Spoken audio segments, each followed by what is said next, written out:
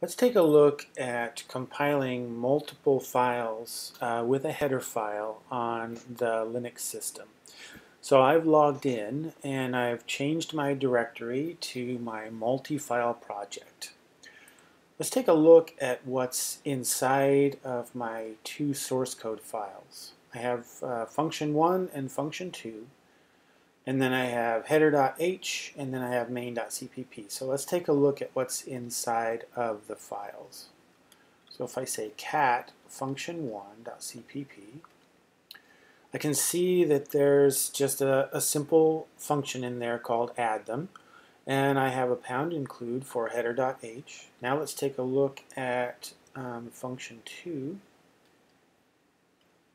That one just has another function called sub them. And you can probably guess that main.cpp is going to be calling those two functions, add them and sub them. So let's take a look at main.cpp. Okay, so pretty simple function. It also includes the header.h library, or not library, header file right there. And then I'm just calling add them right here and then sub them right there. Okay. In order to compile a multi-file project on the command line, you just list the files in order that you want them to be compiled. So let me list the directory one more time. And so if I'd like to compile all of those into a program, I can just list them all out on the command line. Okay, so main.cpp, function 1,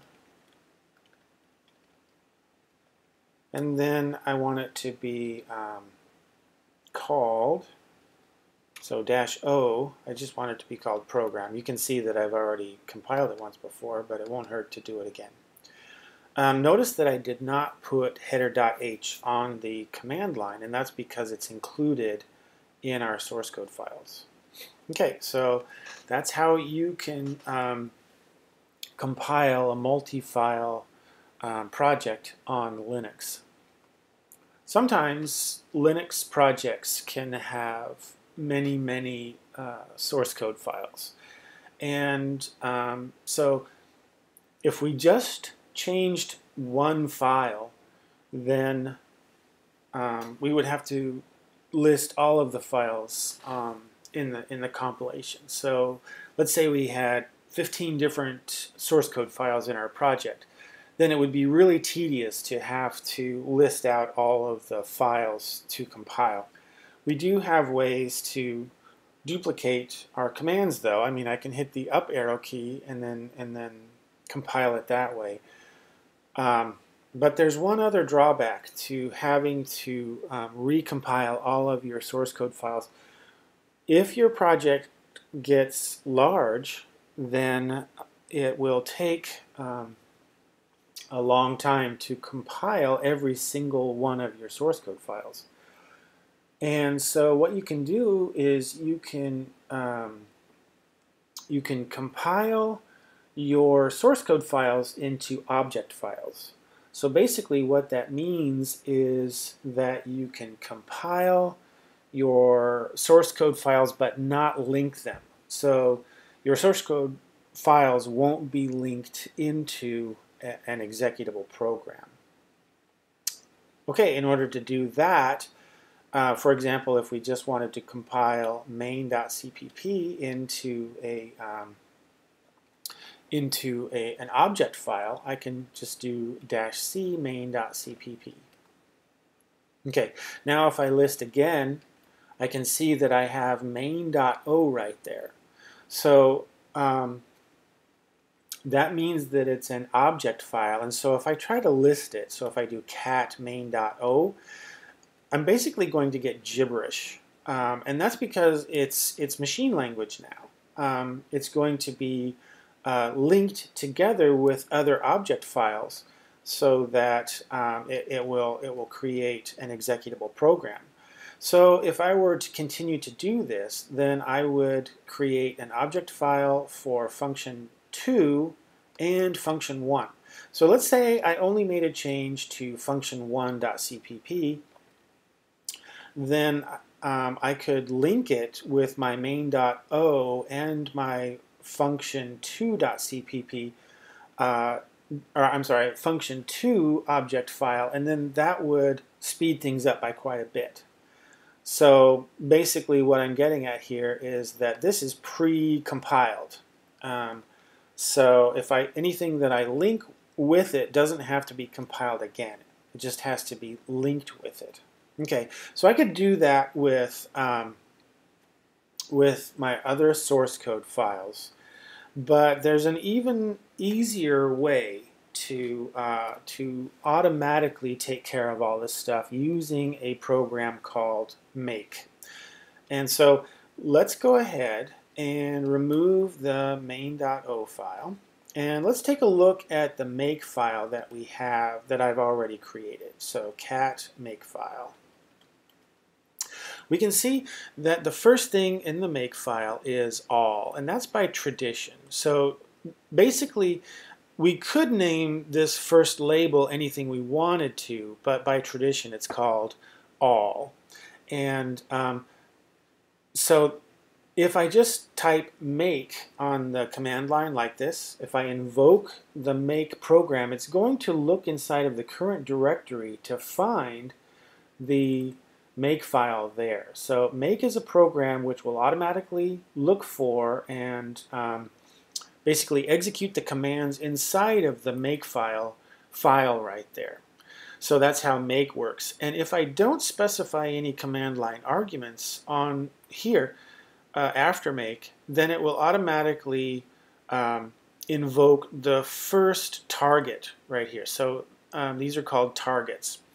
Basically what we want is for, if I don't provide anything, it will automatically target all, and so it will invoke program. And so the way it works is that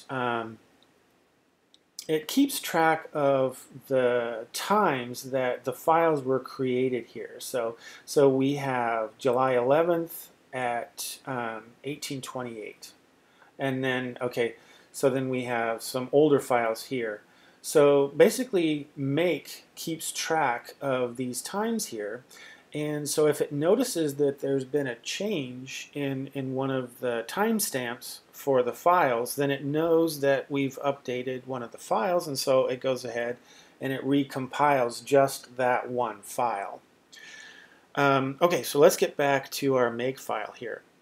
So basically what we have is a target, and then the target will look for these other items inside of the current directory.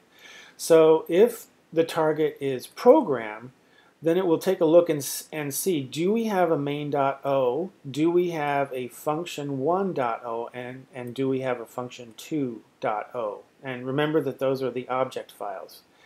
If the answer is no for any of those, then it will look for a target for any one of these. So let's say we don't have a main.o in our current directory. What it does is it looks for a target somewhere down the line to try and fulfill the requirement that's on this target line right there. So it looks down the list, and it sees this target right here, main.o. So that's a match, and so then it says, well, what do I need in order to create the main object file? Well, the prerequisite is main.cpp. So then it will look inside of the current directory for main.cpp, and it will find it right there.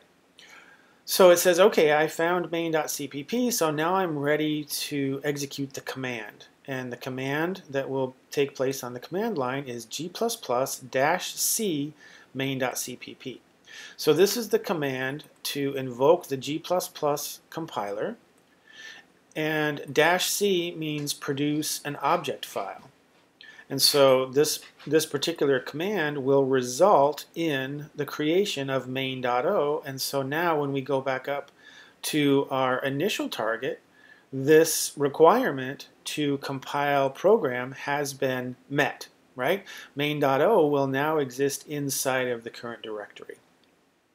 So then it will move on to the next prerequisite, and it will say, well, is there a function1.o inside of the main directory? Well, the answer is no. So it repeats the process. It says, well, here's the prerequisite that I needed. I'm going to look for this file in the current directory, and it's going to find it. So then it will invoke this command. Same thing for function2.o, right? It will execute this command. Now we will have a function2 object file, a function1 object file, and the main object file. So all three of the prerequisites will have been met.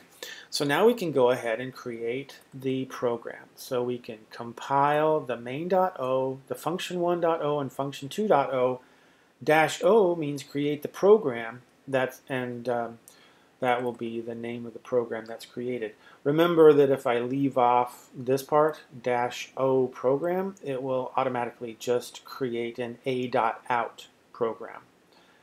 All right, so let's go ahead and I removed main.o, so let's go ahead and verify that I got rid of main.o. So now we just have our source code files, our header file, and the make file. Okay, so let me go ahead and type make, and we'll see what it does.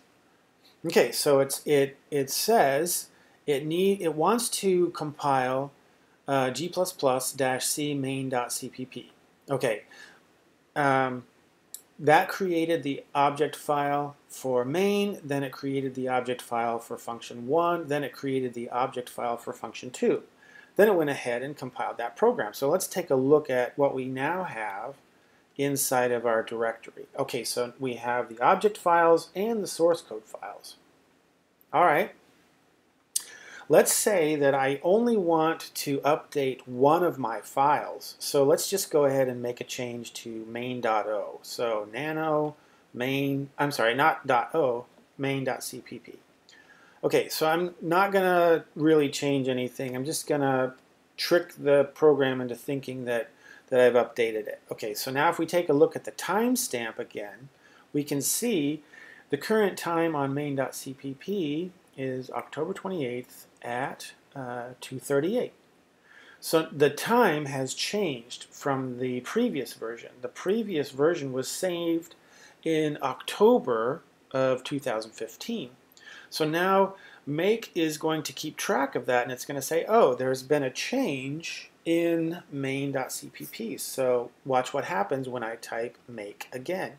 It only needs to update main.cpp because this is the only one that changed. So it got a new object file for main, and so then it went ahead and recompiled the program. It didn't have to recompile function1 or function2, the source code files for those object files. If I type make now, then there's nothing to do because none of the files have changed, right? So the program doesn't have to be rebuilt. So without a change, then there's no need to update the program. Okay, so let's take one more look at the make file. So the way it works is we have our targets and then we have our prerequisites. And the command once our prerequisites are satisfied, this command has to be indented with a tab right here. So this is a tab right there. So you can see that when I selected it, the entire thing became blue. It's not a sequence of spaces. It's an entire tab. So make sure that you tab over when you create your commands to make your targets. You might have noticed that there is a clean target inside of the make file, and that is so we can get rid of the items that are temporary or that are not needed anymore. So let's say we're happy with our program and we're just going to be using it. It works well, we don't need to modify it anymore. Basically it's done. So what we can do is we can invoke the target that we want, and which is clean. So let's take a look at what we have inside of our directory again. We have our source code files, and then we have our object files, and then we have our program and our make file. Basically, we definitely don't want to remove our code files, but these object files aren't really necessary anymore because we compiled our program and we're happy with it. So what we can do is we can say make clean, and basically any target that I list after make, the make program will execute that particular one.